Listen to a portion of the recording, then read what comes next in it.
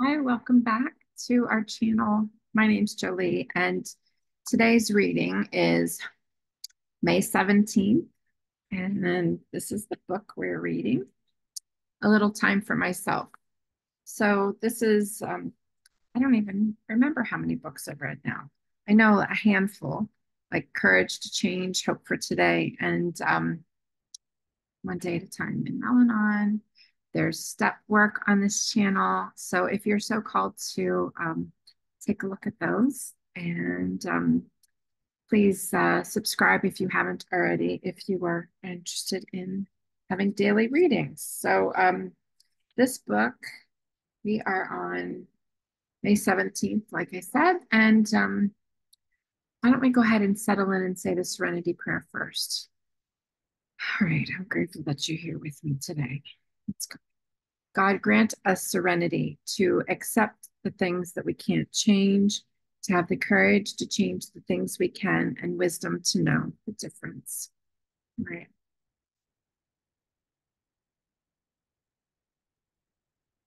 Page 138, if you're following along. It's okay if you're not. That's perfectly great. Maybe you're driving somewhere. Maybe you're driving to work or driving home from work. Maybe you're picking up the kids or cooking dinner.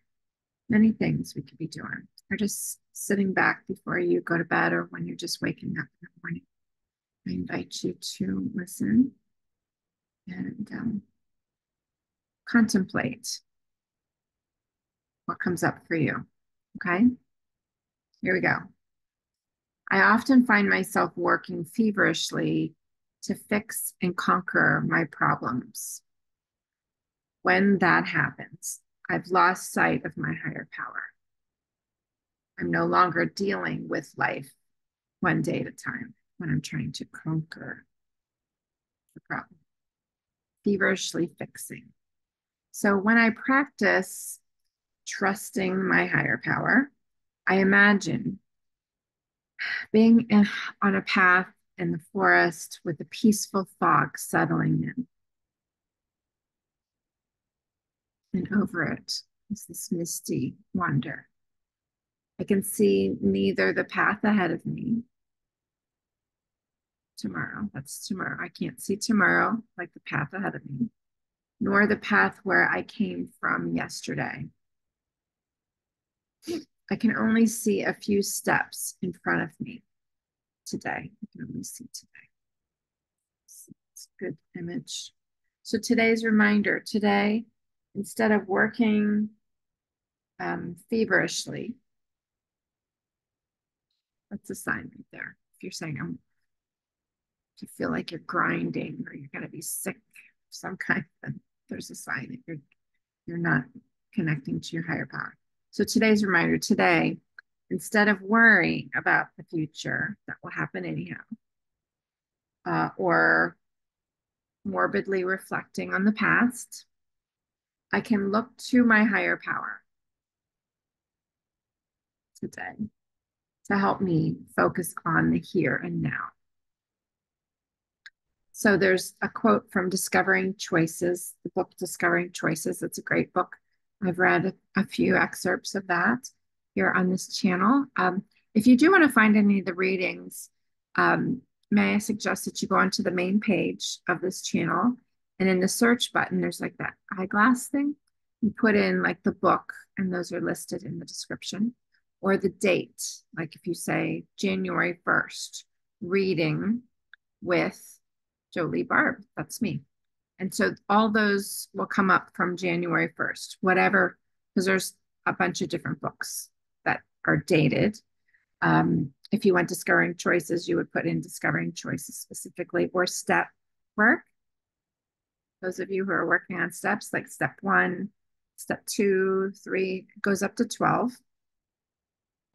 with Jolie Barb and all those readings from the different workbooks and books are going to be there. Okay, so just take a look if you're interested. So it says, bringing my thoughts back to today was a way to detach from what seemed to be the compelling reality of my imagined future and remembered past. Does that make sense? Let's read it again. Bringing my thoughts back to today. Back from where? Back from the worry and anxiety of tomorrow, bringing them back to today, bringing the thoughts of like what I should have done or could have done in the past and didn't, bringing those back to today. Let's bring those thoughts back today. Was a way to detach with love from what seemed to be the compelling reality of my imagined future and remembered past.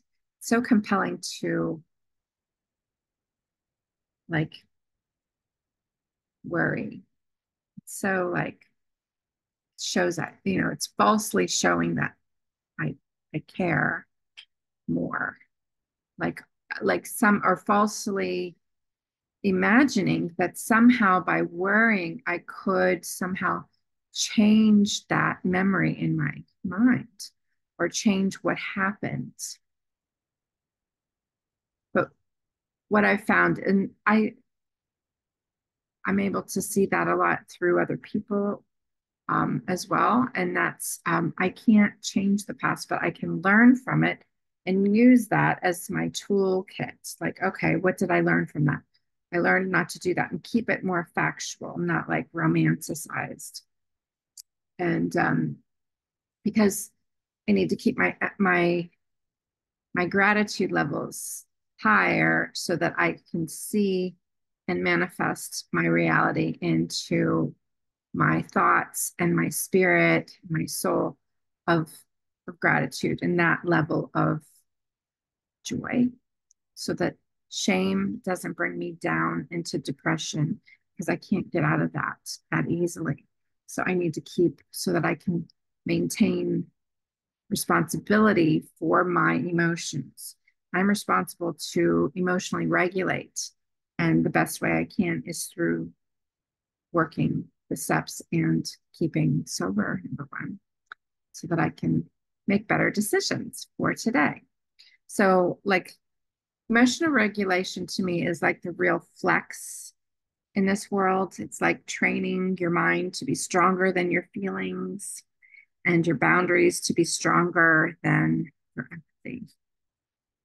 Yeah, it's important for me today.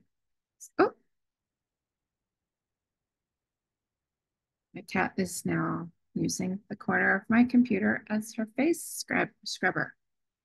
All right, so the question of the day, what effect does focusing on the present have on my attitudes today? Like I said, it helps the effects.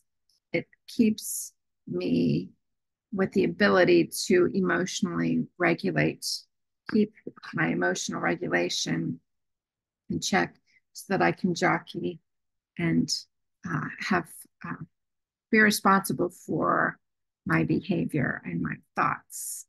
And reading helps me. Like that's why I do this first and foremost for myself, so that I can have this to replace some of the negative thoughts or the fear-based thoughts that will um, cause me to create bad decisions in my life. So if I'm worried, tired, or hungry, um, I keep a check on myself so that I don't make decisions then.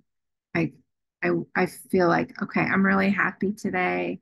Like, like this just happens and I can do this. I my main line is reality of not the reality that that life is shit, but the reality that life is good and I'm grateful for it.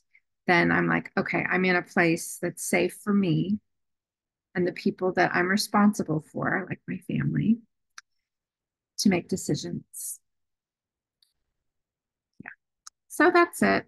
I'm going to go ahead and end this here, and I will see you, God willing, tomorrow with another reading. One of my first mugs that I bought when I got here is from an artist, local artist, and I loved it. And here I have my magnesium here, my hot cocoa. So I love you, and I will see you, God willing, tomorrow with a new reading. Please like and subscribe and share this content with somebody who may benefit. Okay, thank you. Love you.